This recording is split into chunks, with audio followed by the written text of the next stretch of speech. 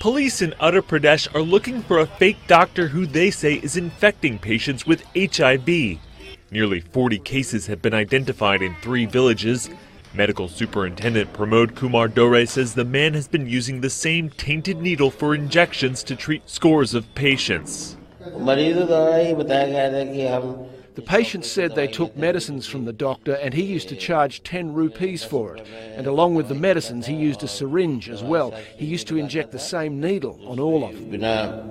Police say they've identified the suspect as Rajendra Kumar but have been unable to find him. Local residents say they're worried. The entire village should undergo an HIV test. Some people have been found positive. If others are not checked, then it will continue and spread. The whole village should be checked, and then the treatment should begin.